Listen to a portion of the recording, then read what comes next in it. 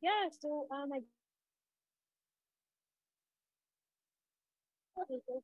Yes. So I will. If it's possible, that they're roughly like I don't know, okay, a long way back. So I think when they get there, uh, they'll let me know when it's oh, okay, so they're modern, yes, in the chat. yeah, exactly. Yeah. And I'll do the running tonight. Are there questions that you rather? Um,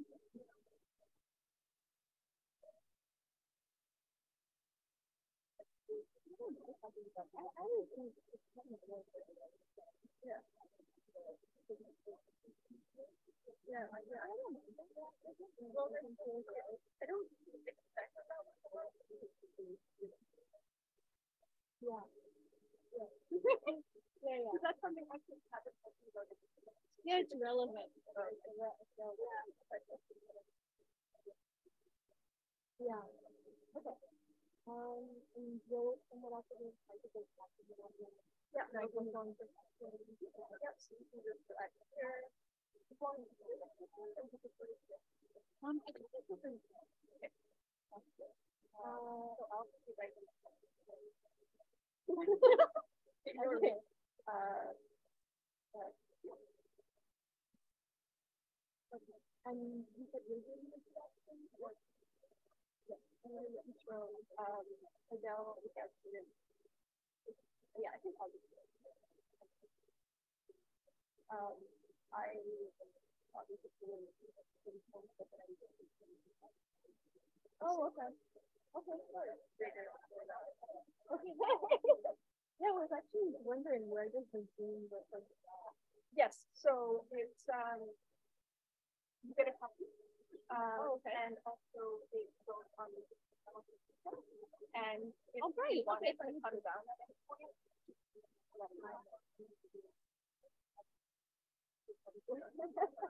that's all I'm usually. But we find like this caffeinated point now. Yeah, but it's kind of actually well. Okay, cool. Yeah, I'll have it. I'll embed it. Like, I was hoping. Yeah, absolutely. Cool. No, wait, okay. Especially with the instructions. Right. So it's not going to yeah, so I do this. It's like a social culture of like yeah, I mean,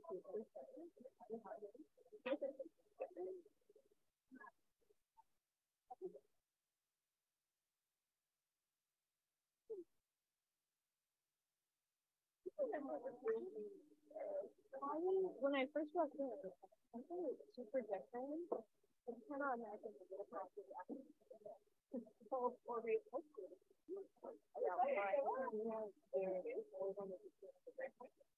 Like, I think I'm like, oh, this like, where is it going? But I can, yeah, well, let's hi. I am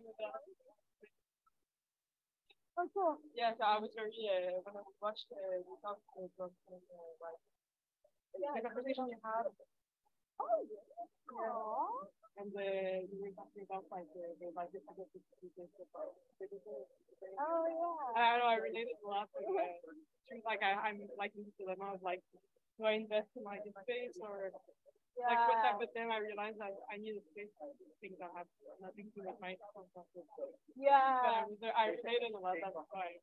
Oh, cool. Oh, cool. Awesome. Yeah, and it's funny because everybody's like talking about like how it's like the dress bridge. The people have like a big face, and you're like, I didn't. Yeah. How like it's awesome. I was like, whoop, okay. No, no, no. 100%. No, I kind of like to see my salary. Yeah, 30K, because that's what it's like doing. It's like, I was like, it's like a humble salary. It's not enough to like spend it on like a $700 studio. No. You know, like if it needs to be calibrated in the opposite direction it's going, which is actually going down. Yeah. I think the sellable for me have like more funds. Okay. So I hope that I don't know like what the I went I get a lot of money, but yeah. But I think Like it's still fantastic. but it's really a great thing for me because I like even though I'm like I make my direct the project I'm developing Yeah. and I was like I feel like sometimes I don't know how to like position myself in the like, contemporary art world because the terms that I use in order to describe my practice and just like the ways that I access the material to make my films or work on my like digital images. Yeah. But I find it's like all of the other so I Yeah. I like to do it. Oh yeah, sure, totally. That was great. So we're kind of ready to do it. I'm ready. I'm ready. Yeah. Yeah. You sure you're gonna throw them? Like, oh no, I can.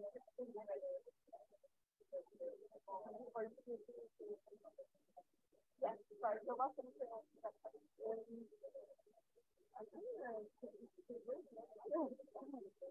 Interesting.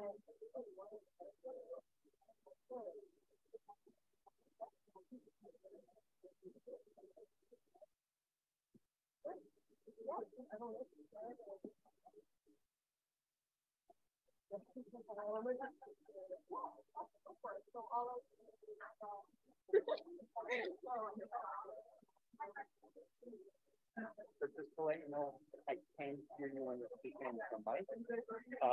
Okay. In the back. So if you want me to turn the lights back on or anything, you can just say into the mic, Josh, who did that. Okay. Or Oh, okay, great. Guy, if you Okay. Wonderful. Thank you. Okay. We're all set. Okay.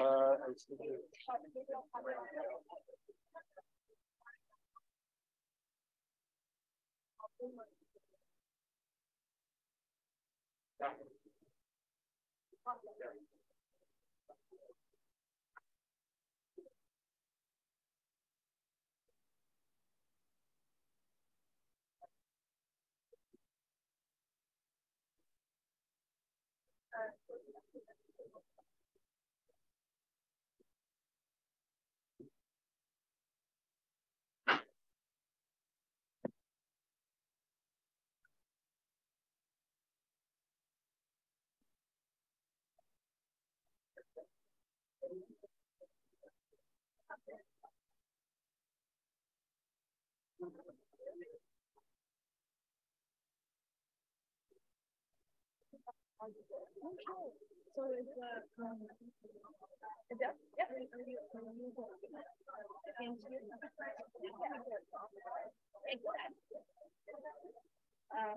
do you want to know? Do you like to know how many people are in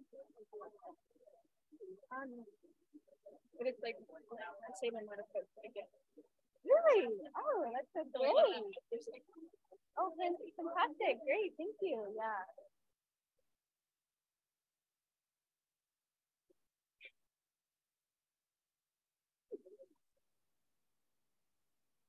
Deb?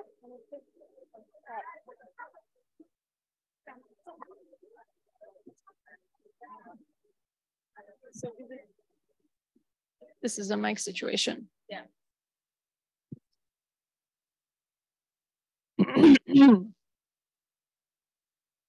That worked for one person. Thank you, Swapna.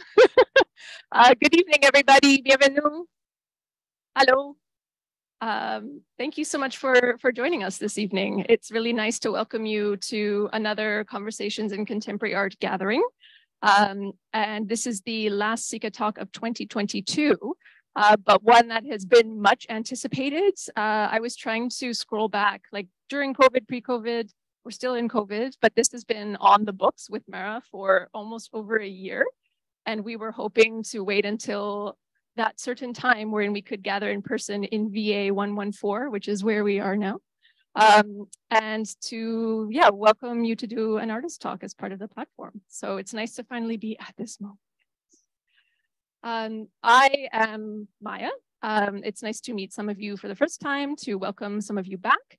I'm the convener, a coordinator, I forget the title per se, of Conversations in Contemporary Art. And I have been so for a number of years, long enough to not let COVID folks disappear on us and bring them back in so that we can continue the programming with them. I'm also an assistant professor in the Studio Arts department, which is where SICA is based, specifically within the MFA program within Studio Arts. And Conversations in Contemporary Art is a speaker series that welcomes, I'm looking to Mara like, what is SICA? It's a speaker series that welcomes curators, writers, artists, in this capacity, artists, but also former Bromford Fellow from 2020, to share their practice in formats that serve them, sometimes an artist talk, sometimes a panel discussion, sometimes a demo, sometimes a debate. And it's really a chance to have a chance to share ideas, to talk about art, to talk about process, to talk about dissemination of ideas, and then to invite that into a conversational capacity. So the order of the evening will unfold with a few more minutes of introductory shenanigans. Then we will hand things over to Mara, who will share their practice with you. We'll then have plenty of time for a nice Q&A, conversation, discussion. And then towards 7:30, we'll start to wind down the evening. And you're all happily invited to refreshments at Grumpy's nearby to share in beverages and pizza and nourishing conversation. I also want to make sure that we welcome Zoom folks into the space. We have the same amount in the space as on the Zoom currently. For the past 2 years, SICA has pretty much been Zoom only, experimenting with webinar and Zoom meetings and different formats. But we're now continuing in a hybrid fashion. So welcome into the room also Zoom folks. I know Mara is hoping to have people from all over the place, not just Jojage, Muniang, Montreal. Adele and I, my co-host, I'm one half of the co-hosting team, will be moderating the Zoom chat. So if you have any questions or things you want to bring into the space with Mara, please do let us know in the space of the chat. This is also being recorded. So thank you, Mara, for that generosity. The recordings for Conversations in Contemporary Art events live on the SICA website. You'll see that on the posters and the publicity that brought you to this event in the first place. So if there's anything you want to revisit or to pass on some of the insights that Mara shares with us this evening, do know that that will be appearing on the website within a couple of days' time. So at this point, I'm going to hand over the microphone to Adele, my co-host for the evening, also a film production graduate student here at Concordia. And Adele is going to acknowledge territory and then bring Mara into the space. Thanks, Adele. So for the territorial acknowledgement today, I thought to read a slightly different one from the previous SICA talks. For the ones who are in Anna class seminary, with me, one of the main exercises of the seminary was to formulate together a territorial acknowledgement, and I thought that it's very compelling, and I thought why not use this one today. So thank you to all the people who contributed to putting this together. We gather and thank the past and histories that brought us together here today. We recognize that we are on unceded indigenous lands and that the Ganyengahaga Nation is recognized as the lands and waters protectors. We recognize that we're all included in the responsibility of protecting and caring for these lands and waters and are accountable to them. This accountability continues in time, known as Jojage by the Ganyengahaga, which means where the waters divide or where the people split.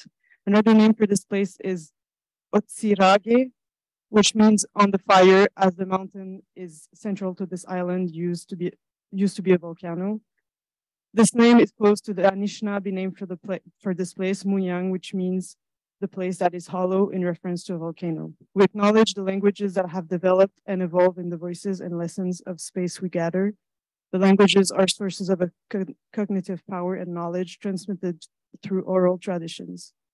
As participants of this SICA talks, we recognize the process to unsettle will unsettle. We recognize that the discomfort will give us the energy to find strength to do the work to listen, and to come to a better understanding as responsible guests of this territory, to understand the specific positionalities, relationalities, and responsibilities evoked by being visitors to someone else's homelands. So with Mara's presentation. So Mara is an American artist living and working in Jojage since 2012. Drawing from the history of science and feminist studies, her work explores historical contingency of the concept of nature and envisions the possibility of growth and regeneration following the dissolution of the categories of nature, technologies, and the human. In June of 2020, her work was exhibited at the Montreal Museum of Contemporary Art. Her recent exhibitions include group shows at Critical Distance, the University of Kentucky Art Museum, Centre Clark, Printemps Numérique, Studio XX, Leonard and Dina Ellen Gallery, and Saw Video Media Center. Her research has been generously supported by the Berggruen Institute, the Social Sciences and Humanities Research Council of Canada, the Fonds de Recherche du Québec, Société Culture, and the Elizabeth Greenshields Foundation. Mara Eagle is represented by Galerie Pangé. Okay.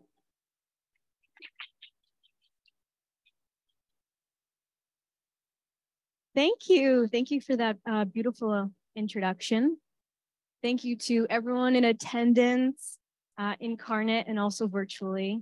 I see a lot of familiar faces in the audience, faces that I love. It's really moving to me to feel all of that support. So thank you. Before beginning, I'd like to, of course, express my gratitude, tremendous gratitude to Stephen and Claudine Bronfman and to their foundation for providing the incredible opportunity that is the Bronfman Fellowship. I wish everybody luck who submitted applications. I believe the deadline was this week, so it's pretty today. It was today, no less. So excited for the upcoming 2023 fellow to be announced. I also wanted to just mention how grateful I am for the support of so many of my friends, that's not in Montreal, but probably, hopefully, attending on Zoom. So thank you to them, mentors, colleagues, and everyone who's sort of encouraged me throughout my life as an artist. I decided that the talk I would give here tonight would be sort of for all my friends who I knew were coming, and not for some imagined anonymous audience. So tonight I'm considering you all my close inner circle. And so I'm hoping you'll sort of just lean into the tangents and discombobulated nature of my presentation. Hopefully we'll experience minimal technical difficulties. So I'm primarily a video artist working in 2 and 3D animation. I work a lot with collage-based methods, so bringing together original and also found content. I'm definitely sort of like what they often call a post-internet artist, however, and digitally based for sure. However, I would say that my focus conceptually tends to be more archaic. I'm more interested in the historical fictions of science rather than forward-looking sci-fi. I love learning about the history of science, technology, the history of medicine, and especially the history of the natural sciences as a discipline. So sort of how scientists produce knowledge is something that I just get like so excited about. This is a still image from my video installation called Théâtre de l'Inconnu, which I'll be showing an excerpt of shortly. But first, I felt like showing you this marvelous illustration. I'm going to be showing a lot of images from my sort of collection of pictures, of course, that all of us as artists keep little treasure troves of images. So this is an 18th century illustration showing the scientist Luigi Galvani's accidental discovery that the spinal cords of even a dead frog carry an electric charge. So what we're looking at here is a diagram basically showing that the severed off legs of a frog can be animated using electric shocks. So this is called animal electricity or bioelectricity. It's unclear to me exactly what they're doing, but I really love the little disembodied hands and their cuffs. So this is another still image from Théâtre de l'Inconnu. Something I learned recently from my friend's brilliant PhD dissertation is that the etymology of the word animation stems from the Latin root anima, where it has the meaning spirit, soul, breath of air, a living being. So animation, stem of animatio, meaning a bestowing of life. But for me, there's something very deathly about animation because its original object is some type of corpse or a doll, if you prefer. So to this definition, I would contribute the idea of animation as a form of resuscitation. Continuing on this topic of dolls and corpses, on the left is an Enlightenment era wax anatomical model that's made with real human hair, real human eyelashes, real pearls, and glass eyes. This and many other similar models of its time were developed as educational tools with the goal in mind of ending the practice of public dissections, which used to take place in operating theaters, which were buildings constructed expressly for the purpose of public dissections across various European city centers, some of which still exist and which are my dream to visit. So these public dissections, of course, were very messy, did not smell nice at all. I'm very interested in this moment of early modern science, or early modern medicine in this case, looking for a visual pedagogical language. And at the time, how it sort of grafted itself onto the iconography of Venus, as well as the iconography of martyred Catholic saints. I'm also super interested in how CGI, as used in today's medical industry, and as shown on the right here, figures into this continuum of representation in terms of hyperrealism, the uncanny, and the fantasy of kind of X-ray penetrative vision and the mastery of sight over bodies. So back to my work. This shows the installation of Théâtre de l'Inconnu at the MAC in 2021 in an exhibition that was titled La machine qui enseignait des airs aux oiseaux, which roughly translates to the machine that taught the bird to sing songs, referencing an actual Enlightenment era machine called a sérénette, which I'm going to come back to. So my installation consisted of a 2-channel video and an inflatable sculpture for seating.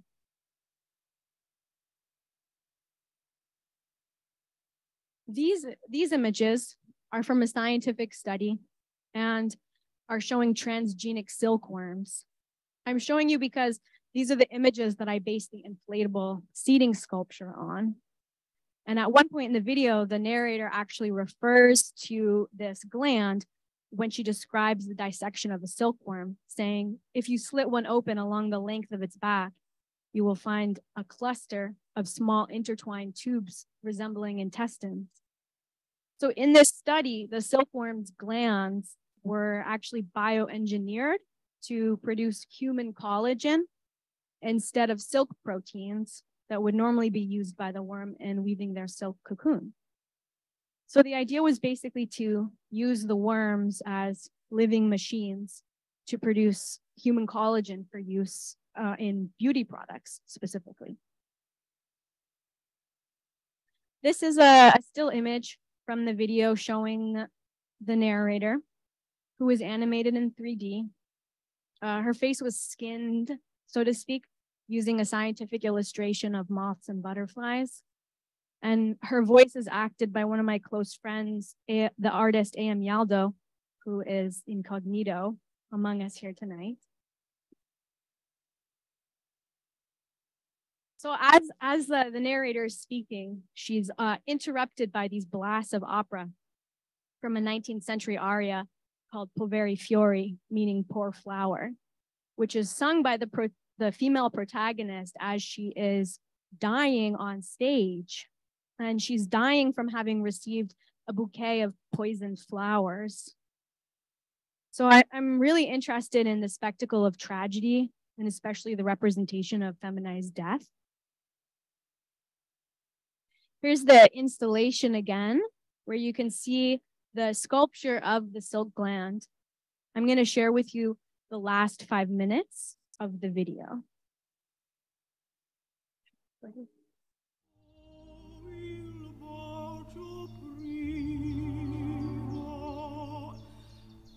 Eye spots. Eye spots. Eye spots. On the wings of Saturnids are 2 translucent, oversized eye spots, or windows. These sightless eyes are not meant to see, but rather to be seen. These sightless eyes are not meant to be These sightless eyes are not meant to see, but rather to be seen.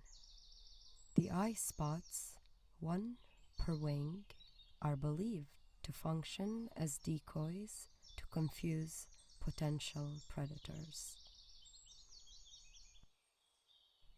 The eye spots, 1 per wing, are believed to function as decoys to confuse potential predators. No mouths. No mouths.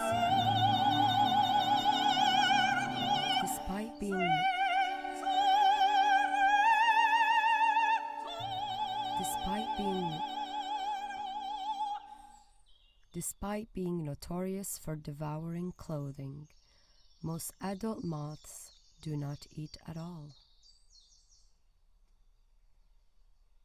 No mouths. No mouths. Despite being notorious for devouring clothing, most adult moths do not eat at all. In fact, many Saturnids, such as the Atlas moth and the Luna moth, do not have mouths. In fact, most Saturnids, such as the Atlas moth and the Luna moth, do not have mouths, subsisting entirely on fat reserves accumulated during the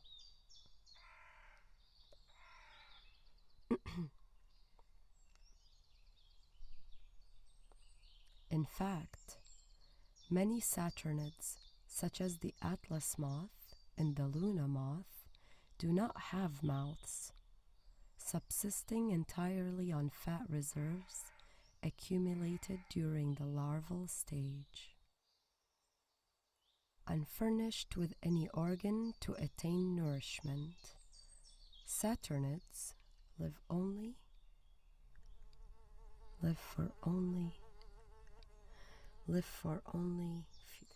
unfurnished with any organ to attain nourishment. Saturnids live for only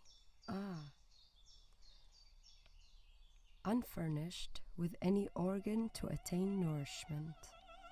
Saturnids live for only a few short days. Short days. A few short days.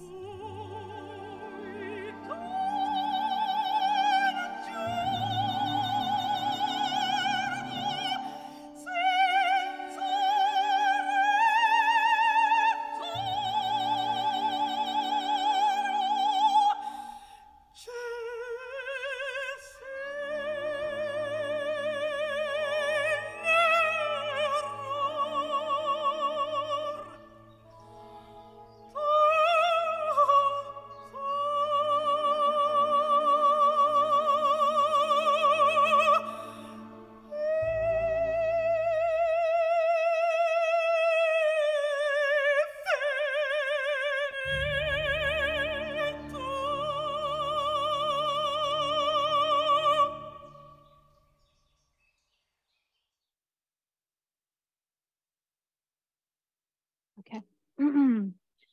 So in Théâtre de l'Inconnu, the moth, which we just watched a little excerpt of, the moth rehearses the narrative of her own life cycle and tragic end as though preparing for a performance. I'm really interested in how the idea of theatricality figures into the sciences. So like I mentioned earlier, in context of operating theaters, but also in early visual compendiums, such as Thomas Moffat's Theater of Insects, shown on the left there, which partially inspired the title Théâtre de l'Inconnu.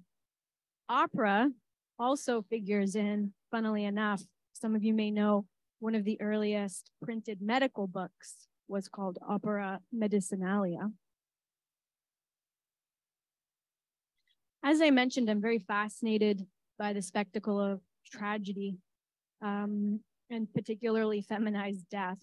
So this image shows Asmund Lairdale, a plastic toy manufacturer, performing a simulated rescue of mouth-to-mouth CPR resuscitation on the world's first modern CPR doll named Resusci Ann. I own one of these dolls. Actually, bought one. As some of you might know, the face of the Resusci Ann CPR doll was based on the famous L'Inconnu de la Seine, sometimes just called L'Inconnu, or the unknown one. L'Inconnu de la Seine was the corpse of a girl found in the Seine River whose death mask inspired a lot of Victorian sentiments. And her plaster death mask, shown on the left, became the basis for the Resusci Ann doll's face, which also became known as the most kissed face in the world. It's lovely. So this probably comes as a big surprise. I'm a huge horror movie fan. I love horror movies.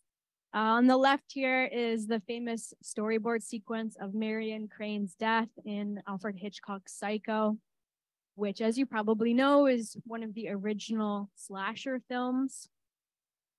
There's all these games of sight and predation in the buildup to her murder, with the taxidermied birds of prey, the peephole, and then also this moment of the drain and her eye.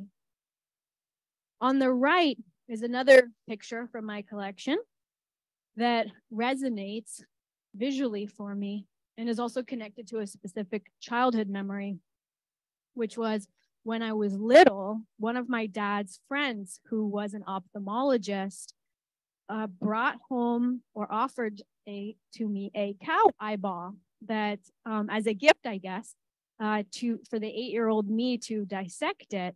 And I dissected a cow eyeball at the dinner table. And so this is roughly what I saw. And I think this experience of dissecting an eye, you know, like the visual apparatus, kind of always stuck with me as an artist and as a lens-based artist, no less. So the next project I did, which I'm only going to talk about briefly, is also a two-channel video and is a sister piece to Théâtre de l'Inconnu. It's called That the Earth is the Middle of the World. And the voice of the speaker, the narrator, is also acted by A.M. Yaldo. As I was, again, thinking about this idea of the voice and of language as something that is inseparable from the materiality of things, especially bodily things. The script for the video was adapted from the table of contents of Pliny the Elder's Naturalis Historia, which is a Latin text from the early Roman Empire dating to year 77. I was super moved by the poetics of the table of contents. It's very Borgesian. It presents kind of this list, sort of like an exhaustive and also exhausting list of all things known to exist. And it conjures a cosmos, which is familiar, but also sort of wildly hallucinatory and bizarre from a present day perspective. But as bizarre and fantastical as it is, it's also very foundational to sort of Western modes of organizing the world in terms of encyclopedias and in terms of how natural phenomena are categorized. So I got to show this work in a solo show at Gallery Pangy last winter. Some of you may have seen it. A lot of things were on my mind when I was making this. I was definitely thinking about the Italian tradition of grottos and the grotto-esque / grotesque, in which animals and plants and human bodies are kind of reconfigured into new amalgamations. Pliny's list became kind of an apocalyptic death march, but simultaneously for me, a sort of utopic imagining of origins of a world in which there was sort of, a dissolution of boundaries between inner and outer, and categories of so-called human and nature, technology and human. So I'm going to play another little 5-minute excerpt.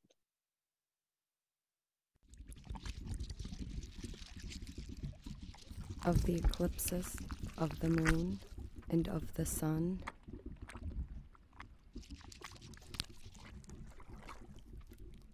of the magnitude of the stars,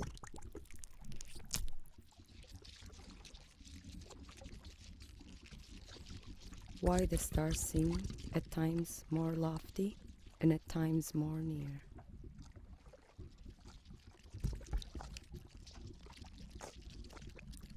Why the stars are of different colors.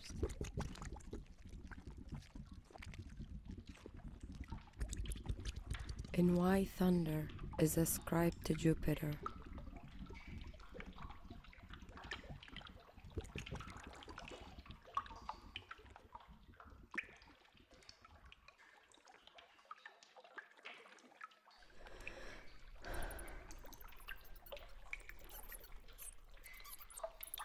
Of the motion of the sun and the irregularity of the days.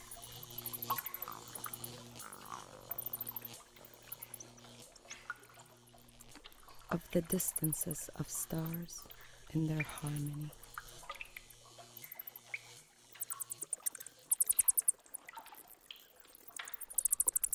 Of the dimensions of the world.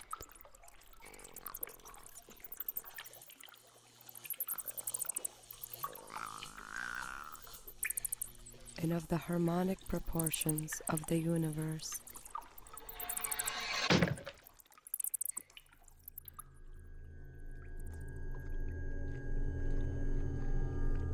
On the sound of trumpets heard in the sky.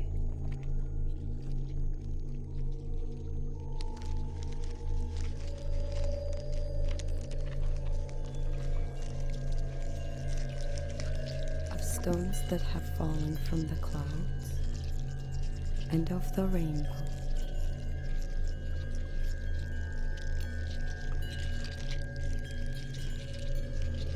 On the nature of hail, snow, hoar, mist, and dew.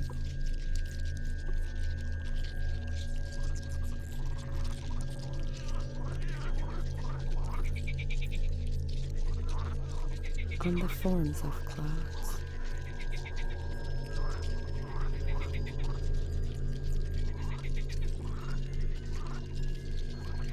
Of the unpredictability of the weather in different places.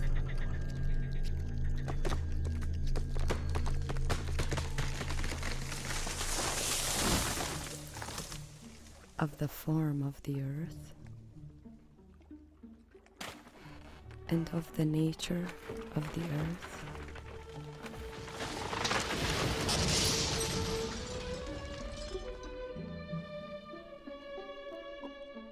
How the water is connected with the earth.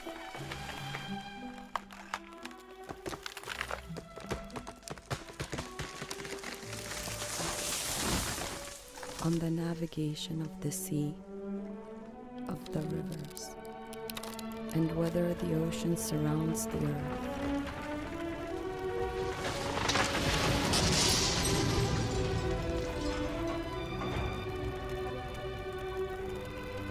part of the earth is inhabited.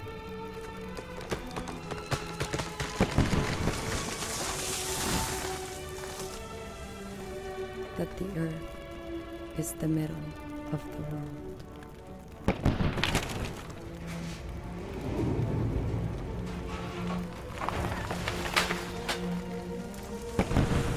Of the obliquity of the zones.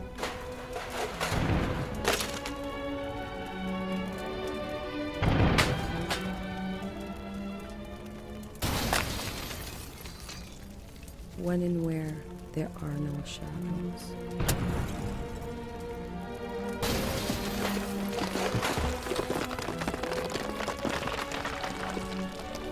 Where the shadows fall in opposite directions.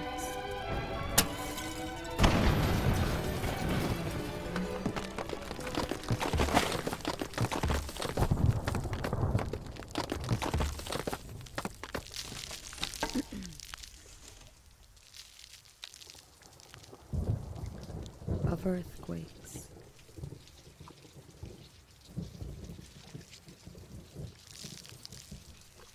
Of clefts in the earth.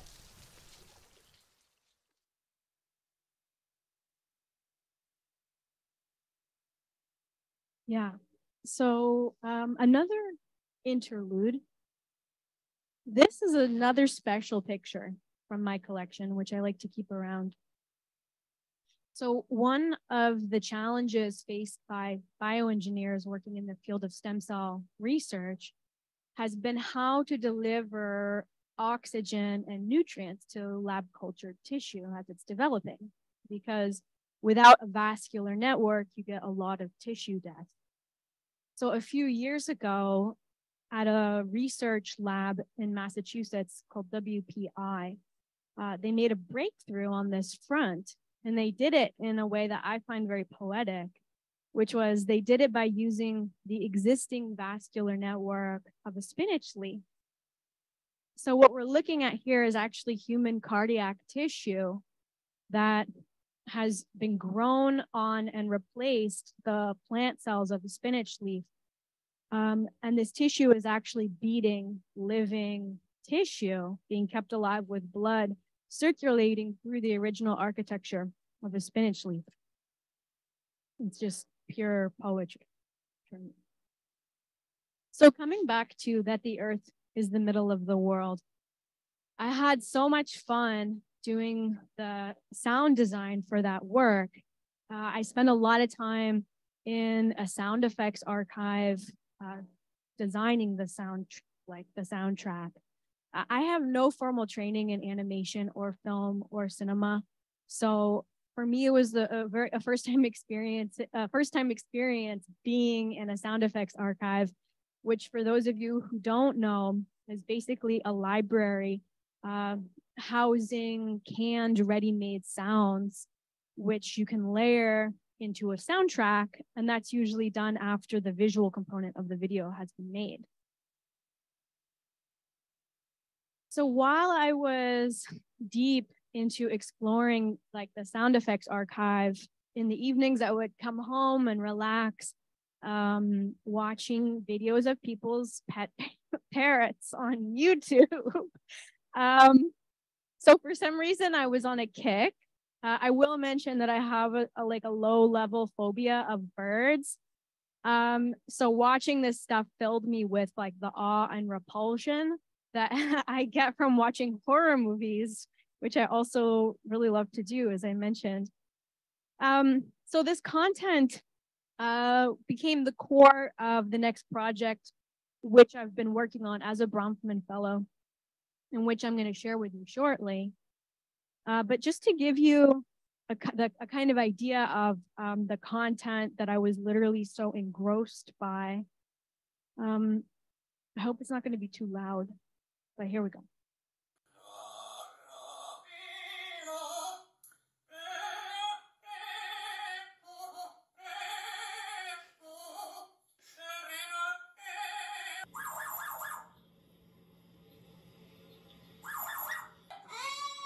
Are you crying?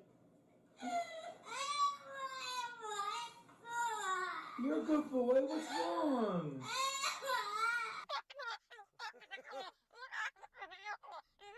Well,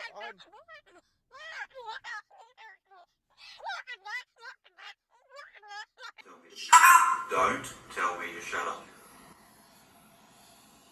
I'll kick your ass. I'll kick yours.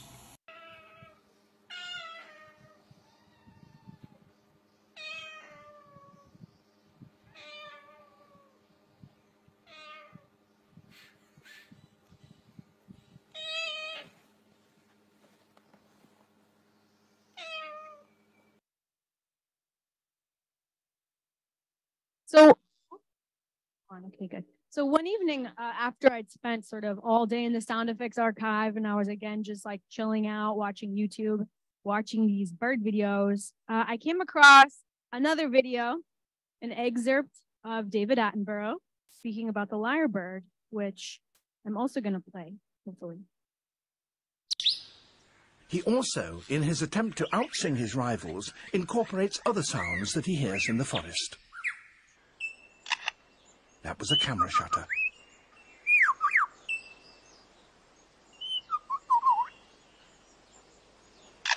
And again.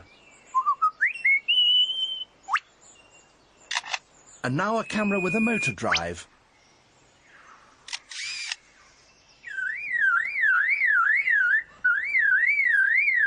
And that's a car alarm.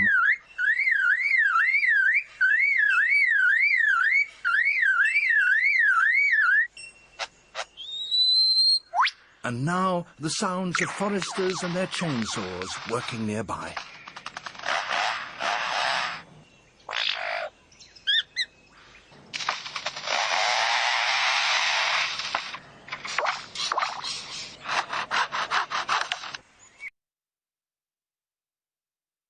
So you might see where this is going. Something clicked for me when I saw this video. And I think it's because of the way that Attenborough sort of enumerates each sound effect. Car alarm, chainsaw, a camera with a motor drive. And I got the idea or the question, would it be possible to create a sound effects archive that was entirely composed of bird sounds? Specifically kind of representational bird sounds from birds living in captivity who have adapted their vocabularies to human-centered environments.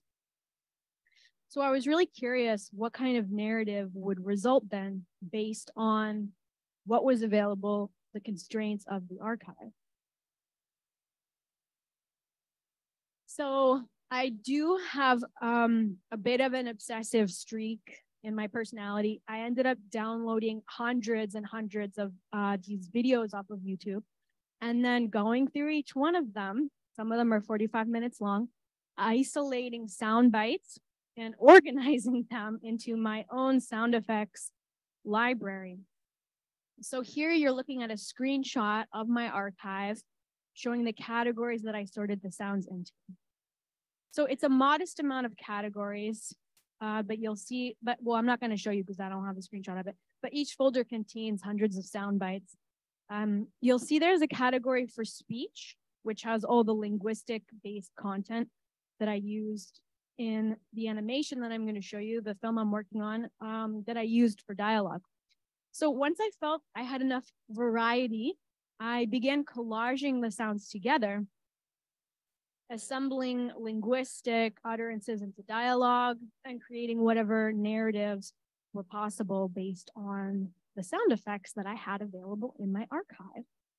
So the story I ended up with is 17 minutes long and consists of a series of loosely interwoven vignettes featuring a cast of over 15 human characters. It's set in a suburban sort of North American neighborhood, and the movie is called Pretty Talk. Even though I am the director, I do think of this project as very collaborative. Firstly, I didn't write the screenplay. I collaged it from the utterances of birds. So it's very experimental in terms of narrative. And I definitely felt quite decentered, sort of in terms of my own authorship. For me, it's become actually their story about humans, and a story that, like a broken mirror, reflects back a sort of best attempt at a portrait of contemporary human life as captured by captive birds. Secondly, the production is very collaborative. This is a screenshot of a Zoom call with my animation collaborators, Callum McConnell and Jacob Dutton. Jason Harvey also helped us in the earlier stages of the video. So none of us have ever met in person. We all live in different time zones, but they're helping me animate Pretty Talk. It's really incredible working with them, and especially working on a project of this scale with such a small team. It's like really intense. We're lucky to get financial support from a Berkeley-based independent school called Transformations of the Human, as well as some funding from CAC and the Canada Council for the Arts. And having the Bronfman Fellowship allowed me to put all of the funding into the project because I was already, taken care of by the Bronfman Fellowship. Okay, so now I'm gonna play you an excerpt. It's about 5 minutes long. And yeah, everything you hear is bird sound. We're gonna be done and it's gonna be premiering at the FOFA Gallery in 2023 in the fall. So, okay.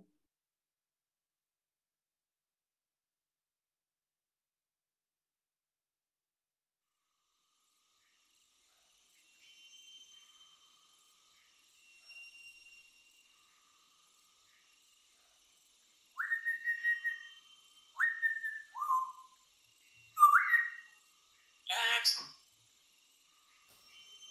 Come here. Max, come here. Max! Come here. Come here.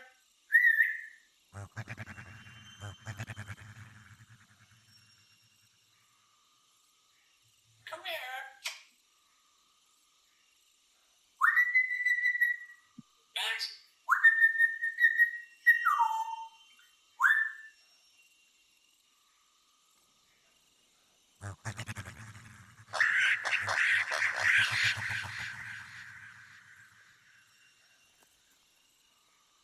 Hey. Come here. Come here.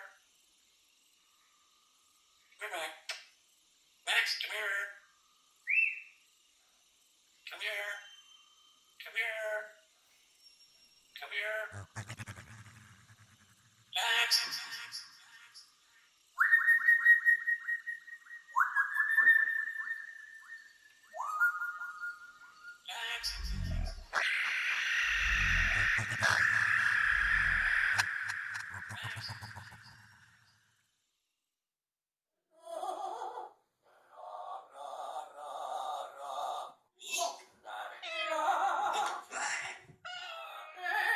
Look.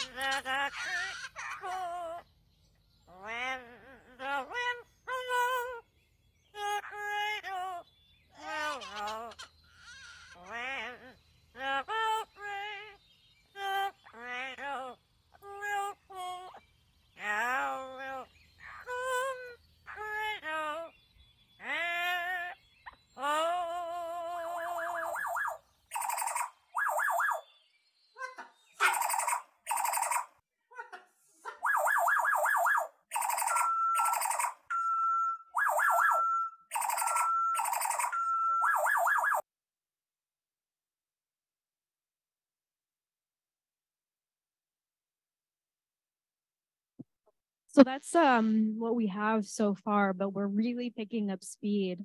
We've got our workflow. We're starting to animate the next scene, which I'm very excited about. So I'm always thinking about the mediums that I work in. In this case, the parrots' voices were just so uncanny and so hyper realistic that I wanted a visual medium that would reflect that. So I chose this style of 3D animation because for me, like the birds' voices, it has this sort of broken mirror effect in which the simulation holds together at the same time as it's falling apart. One is kind of organic uncanny, or as Barbara Creed calls the primal uncanny. And the other is more of a technological uncanny, and I wanted to put them into conversation. Another clip I wanted to share with you. This is an African gray parrot. Her name's Petra. And she acts a few lines in Pretty Talk as the character of the mother. So I'm going to play it for you. Alexa, what day? It's 10:46 p.m. Alexa, all lights off. Okay. I love good night. I love you, bye-bye.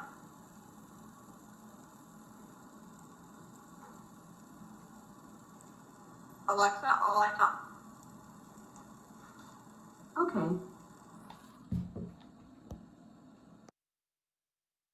So Petra has become sort of an incidental user of Amazon's Alexa. So she asks for dates and times. She makes wish lists, requests music, turns the lights on and off in the room, and apparently also plays with the Bluetooth Christmas tree light.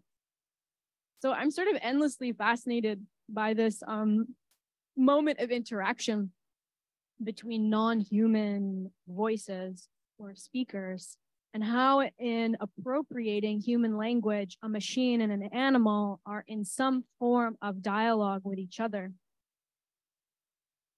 So I said I would come back to this. This is a picture of an 18th century machine called a Serenette, which inspired the title of the show I was in at the MAC, La Machine qui enseigne des airs aux oiseaux, meaning the machine that taught the songbird to sing tunes, something like that. The word serenette comes from the French serin, meaning canary, because this machine was used to teach popular songs to canaries in order to increase their market value. So here's a still from Pretty Talk.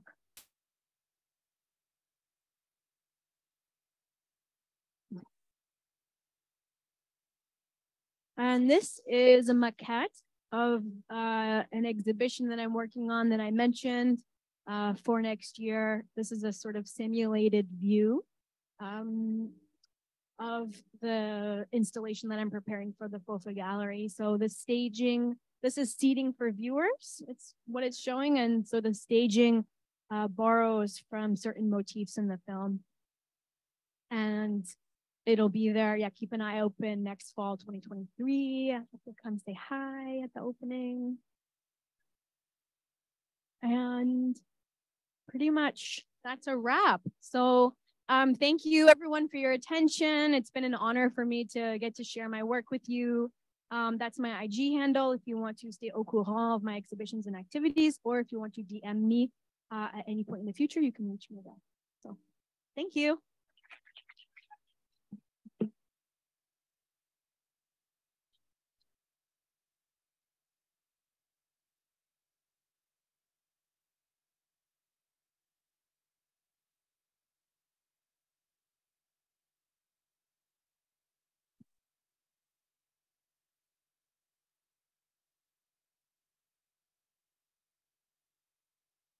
Okay, thank you so much, Mara, for that rich talk. And now we're at the point in our evening where we can make this a dialogue. If there are questions or comments or curiosities in the audience, Zoom room folks, Adele is monitoring the Zoom, so they'll let me know if a question comes up. but I will roam with the mic. You can also roam if you want, but you can stay here, I guess, for the Zoom camera. Perhaps whilst we sort of shift from this being a dialogue format, I can maybe ask you a question. Which is I really appreciated how you started off your remarks with the very intentional framing of like, this is for my friends, and I want to share with you what I've been working on, and that set a tone for the talk that followed. And in some of the images that you shared with us, particularly this one, but also the Théâtre de l'Inconnu at the MAC, there seems to also be a similar desire to set a stage, drawing on your like theatrical, dramaturgical language. How does that feel? Could you talk a little bit more about that as an extension of how you want to have a space of hospitality for your video work, and how that maybe manifests or how you change your minds? Yeah, sure. I think less hospitality, more very committed to making the public feel slightly uncomfortable. I'm very passionate on this endeavor. Reverse hospitality. Yeah, reverse. Toxic hospitality. I really like to call attention to the gallery space as a venue of spectacle and a space of observation. As someone who is like super interested in just, I guess, politics of sight, but also the history of like visualization technologies, predator-prey relationships, the evolutionary history of the eye, which is often linked to the advent of predation. Fascinating. So I really like when viewers enter a space for them to become kind of consumed by the spectacle, and for their sort of safe space as a non-specific wandering viewer or I really like for that to become destabilized.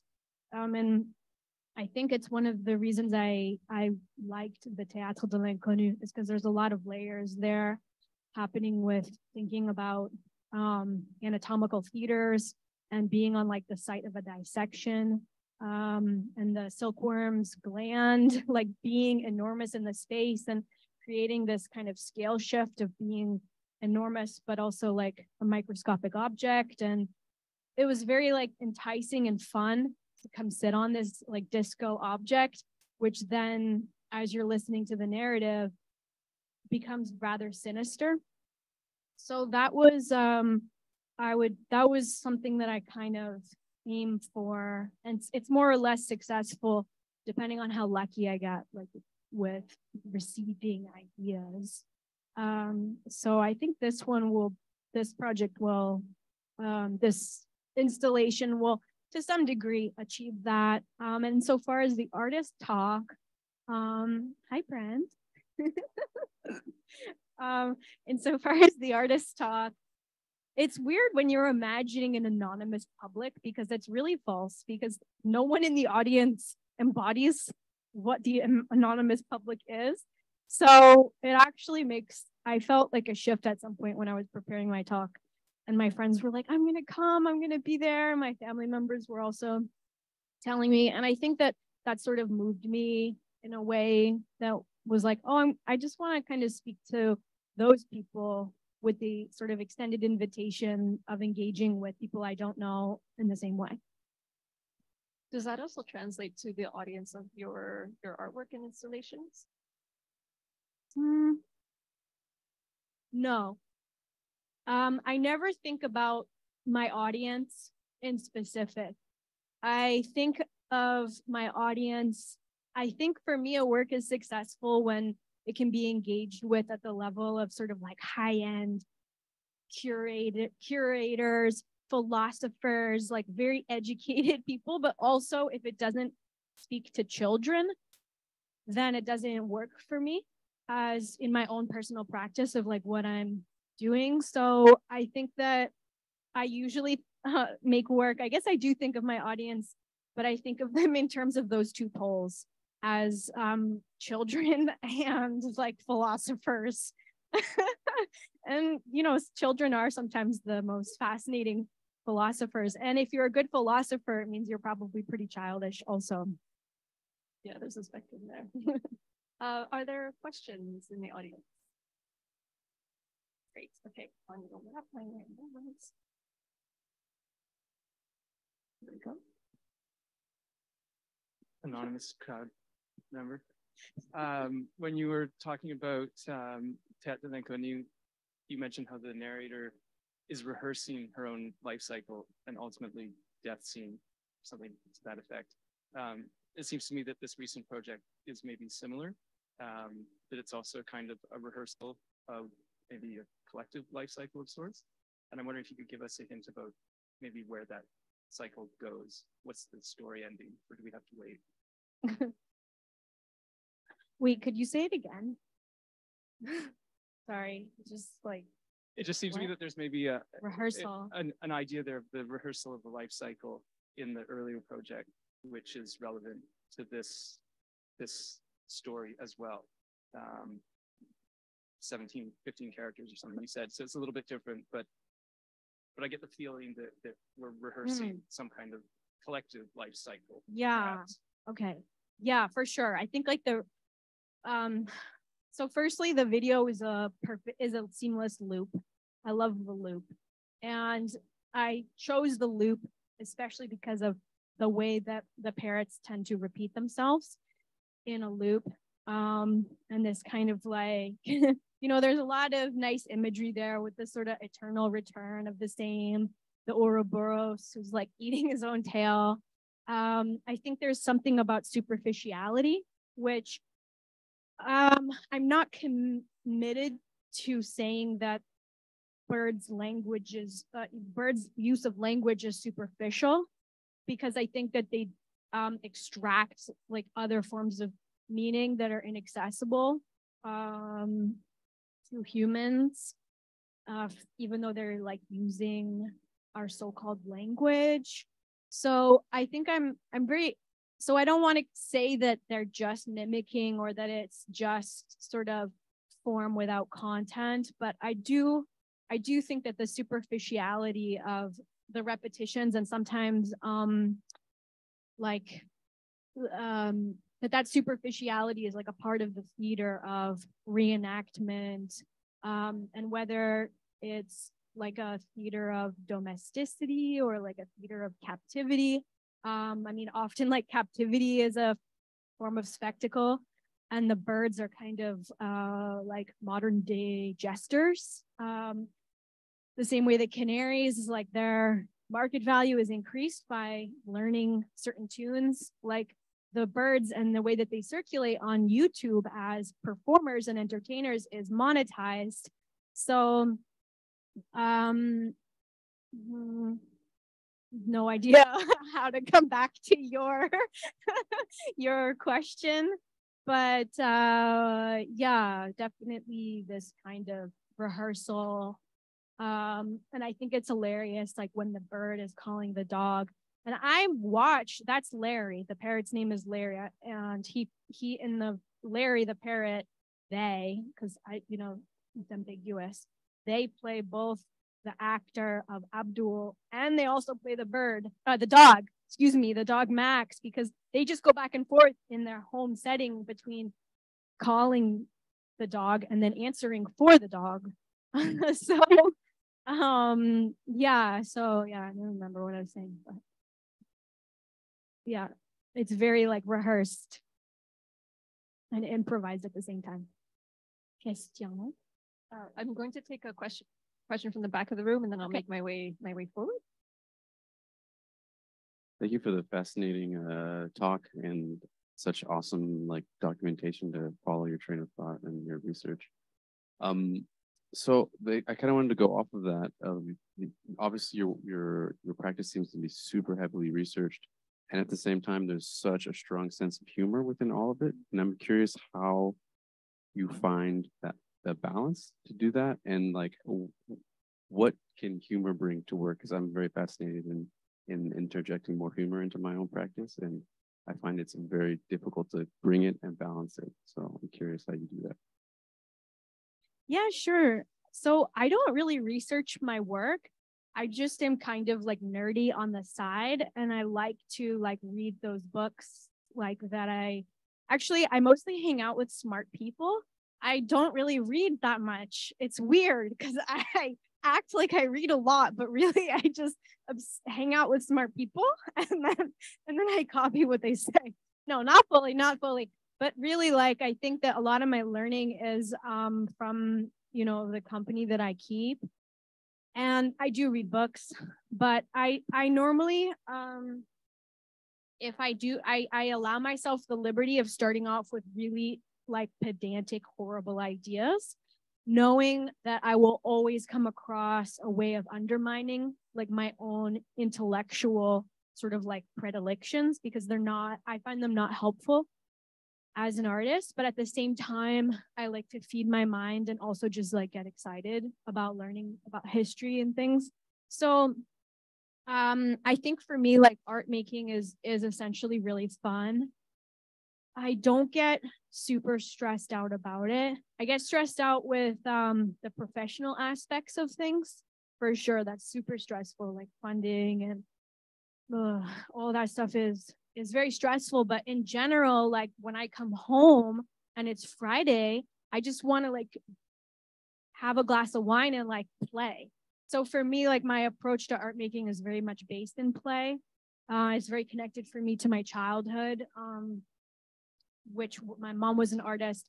And then on my dad's side, they're all scientists, which probably explains, you know, the me as their progeny.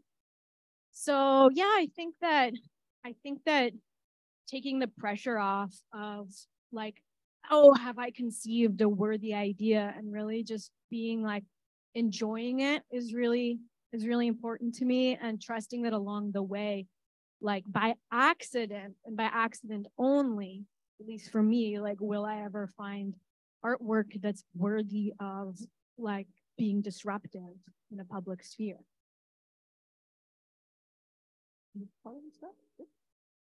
Okay, I'm gonna walk my way down whilst I pose a follow-up question, perhaps. I mean, you say you don't read much, but it did seem like you read or think with objects quite a bit. And like, could you say a little bit more about your collection and what you keep close, and how you maybe start to build a story from an object?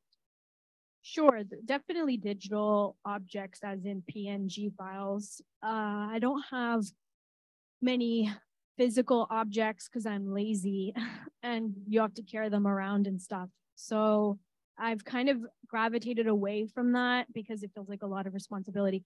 Mostly I have pictures. I mean, I just browse, you know, like everyone, just like, you know, you're on the toilet scrolling. It's like one of the most productive forms of artistic research, I think. Yeah, it's fun being an artist, you know, like just you feel there's just I don't really feel responsibility, but I do in some ways for sure. Mara, hello. Hi. That was so wonderful. Thank you. I have two questions. One is a technical question about, you said the parrot that did the voice of the guy who's calling his dog is the same parrot that did the voice of the dog, but what is that sound? Because that was not the sound of a dog. Oh, so we're missing the opening sequence. We're missing like a lot. There's a whole thing that happens in this movie. There's it all kind of like holds together. And in the opening sequence, we see like Abdul calling his dog Max. We didn't see Max. Here we just kind of heard what is it called, a cassowary? That really deep rumble that does not sound like a bird. And what's really cool is they're kind of considered like the modern day ancestors in terms of vocal cords of dinosaurs. They're very dinosaur-esque looking, but insofar as we imagine dinosaurs roaring like lions, false. Like they actually were more likely to be making these very guttural kind of pulsing sounds. So there are a few wild birds that figure in to the soundscape of the video. So we will hear the dog barking, which is Larry imitating his dog Max. So he's calling Max, and we'll actually hear, yeah, I did use the same birds sound effect for the dog barking too. Yeah. So cool. And then I'm thinking that dinosaurs are also a lot more like birds than we previously thought too, right? Yeah. The other thing I wanted to say is following up on what Jamie said, this kind of rehearsal of death. I was thinking about the Attenborough video and how the bird in that video is rehearsing the sounds of its death because the forest, like the deforestation sounds, and how there's something like, of course, humor is all over your work, but there's also something deeply sad in your work, and how those two affects kind of play together and are bedfellows. It's not really a question, it's just like a comment that I loved you in your work, and you're brilliant. Well, thank you. I definitely, the first thing I would like to speak to is the fact that lyrebird clip is like highly theatricalized. So those birds are not wild birds at all. David Attenborough is like, in the rest of the video, he's like hiding behind a tree, and like, you know, the classic, like the camera's there and then David Attenborough like peeks out behind the tree. It's hilarious. And it's actually filmed in a zoo.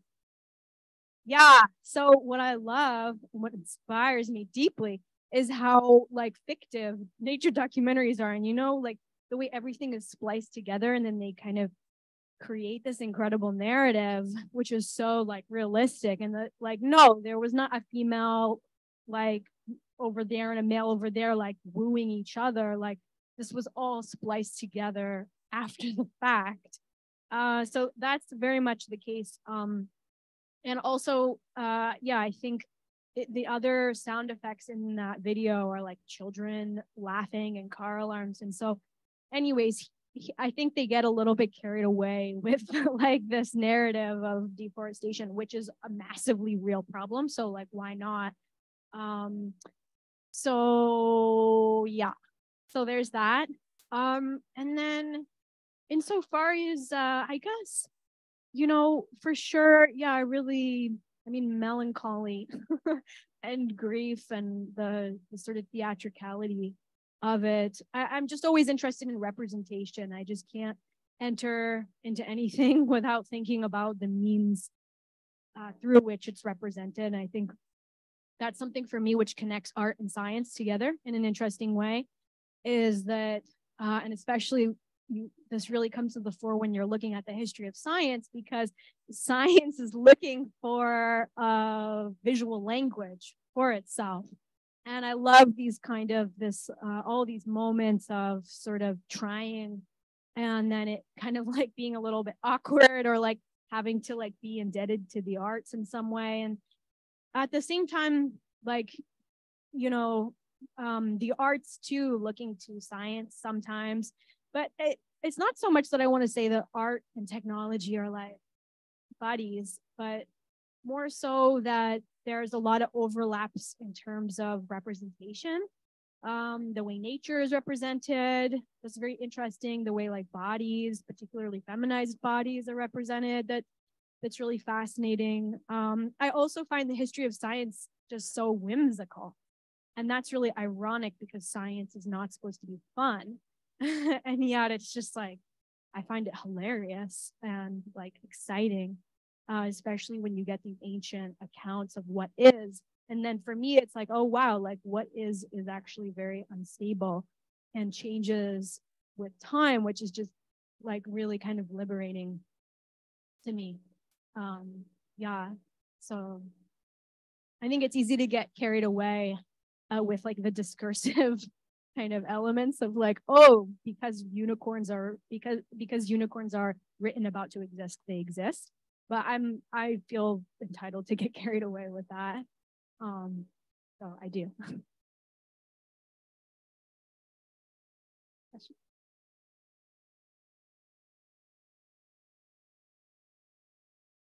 I don't have a very well formulated question, but I just want to ask you, I'm also very much fascinated about the art history way that medicine or anatomy was represented in the time of those images that you showed us.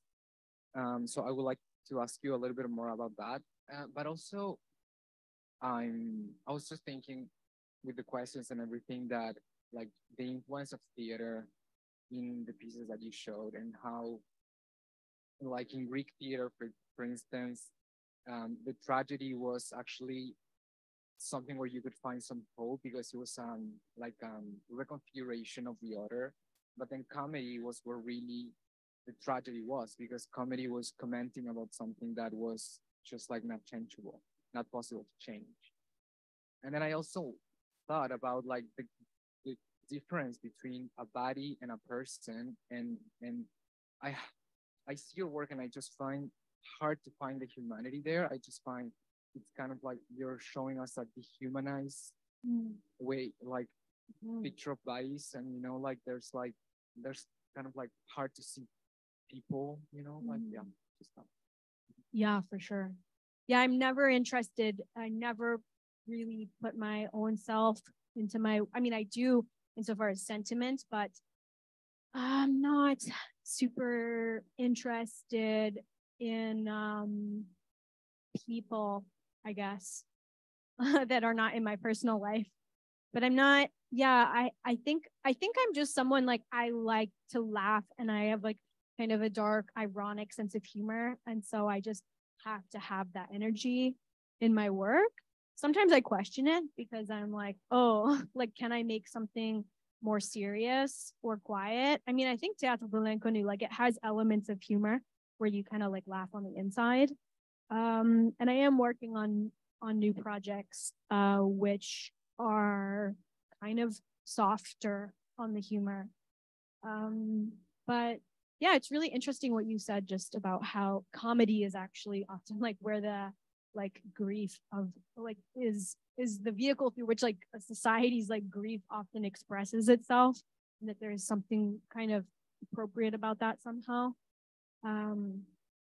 But yeah, I think I definitely operate at kind of a distance in terms of like my own personal things.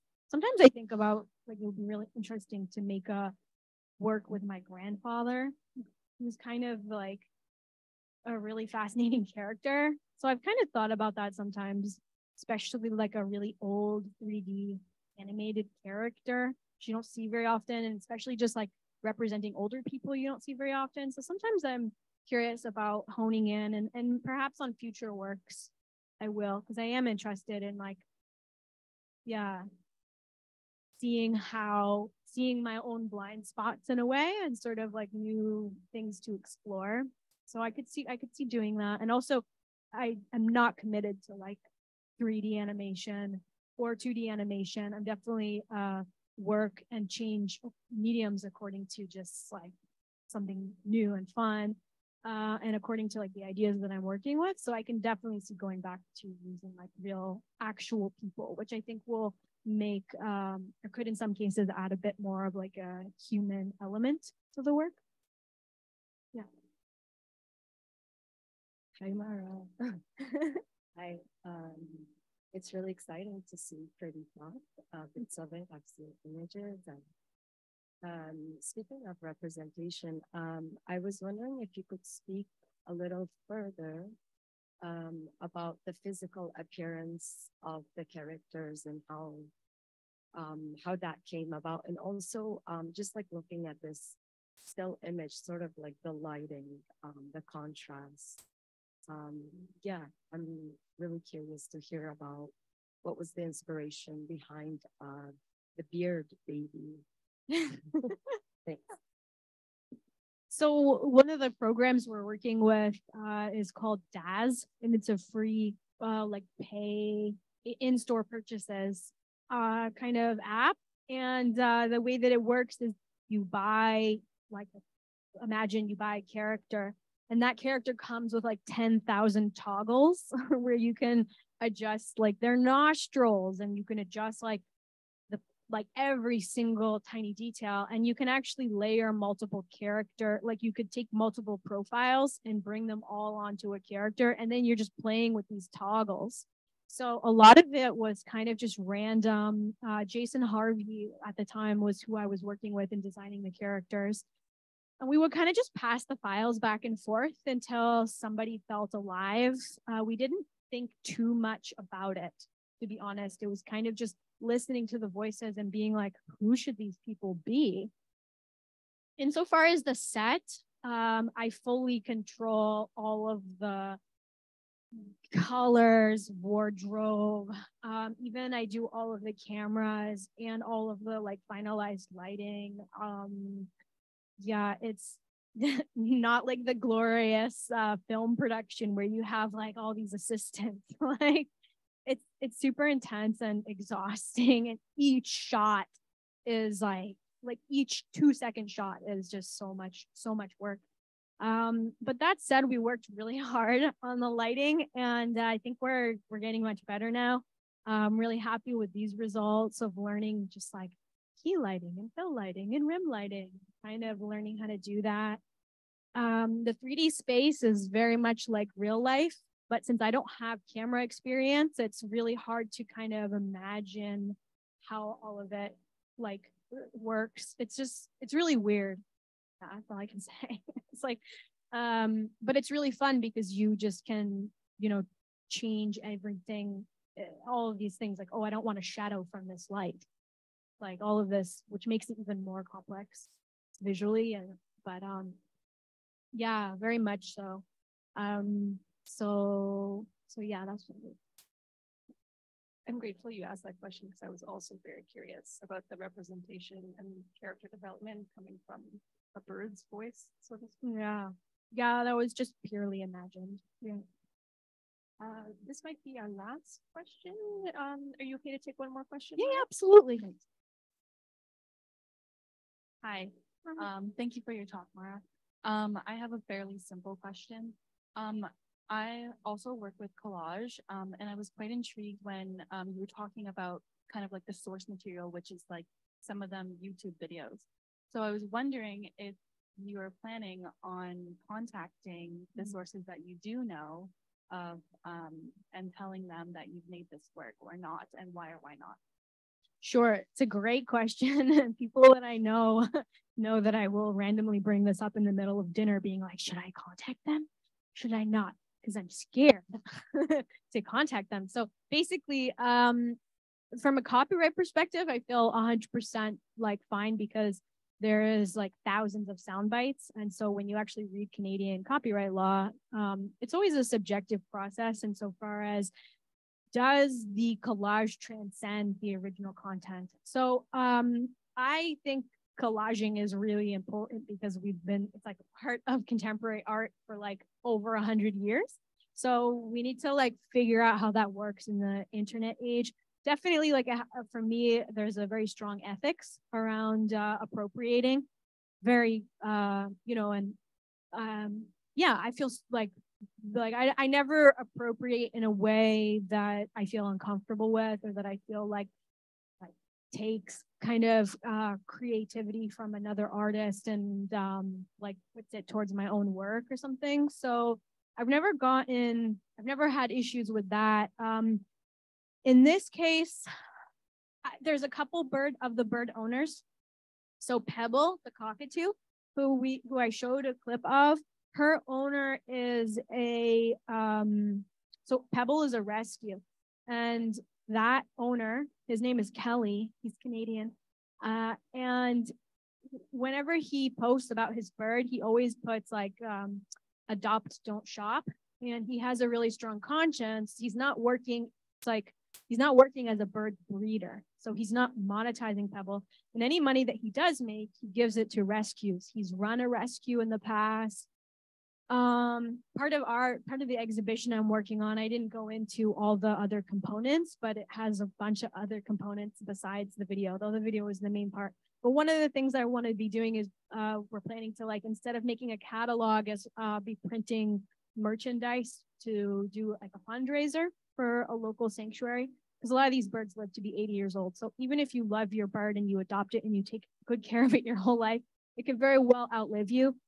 And it's very complicated how to deal with these birds that have enormous personalities, a lot of anxiety. They're meant to be in like the wild. They're not domesticated like dogs and cats. Like, so it's a pretty complex area. I definitely want to, like, I don't know. I don't really sell like work that much. So I don't know if people are going to buy stuff, but I hope that we can sell some things so we can not artwork, but sell some of the merchandise so we can do a fundraiser.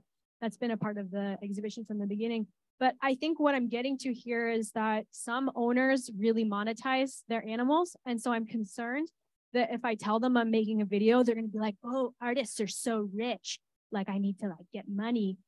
Whereas an owner like Kelly, like I'm totally going to reach out to, because Pebble has this like wonderful monologue in one of the next scenes that we're going to be working on. And so I'll definitely reach out to some of the bird owners that I feel kind of confident with, like this man, Kelly. But I haven't really decided about reaching out to some of the ones that are more like trying to make money off the animals and stuff, which like I don't judge. Those animals often get really good treatment because they're like, you know, show animals. But yeah, I'm still kind of unsure yet in the credits if I'm going to put the specific birds and things. Even just linguistically, that brings in consideration of so-called fair use and the fair use of animals that are monetized by owners to begin with. I mean, they're just linguistically, that is a bit of a rabbit hole to continue on with metaphors of Capitalism. Animals. Yeah, exactly. But thank you so much, everybody, for your questions. And thank you, Mara, for your answers and reflections. Thank you. Thank you, Zoom people. So yeah, there's a few thanks to follow on. Absolutely. Thank you, Zoom folks. Thank you also, Adele, for the co-hosting support. Thank you, Joshua, who is in the tech booth for the troubleshooting and testing before we started. Thank you also to Karen Zipperger, who is always in the room, if not physically in the room, for all of the publicity support and the great posters that she makes, often on very short notice. But also thank you for coming and being here with us. Those who are hungry and thirsty are very welcome to migrate towards Grumpy's, which is on Bishop. I always forget, I mix up Bishop and McKay all the time, but that way. We'll be sort of like make a little row of ducklings going towards Grumpy's. And I'll order pizza. So if you have dietary requirements or preferences, do let me know what your favorite toppings are. And we can continue the discussion there. Thanks so much and good night.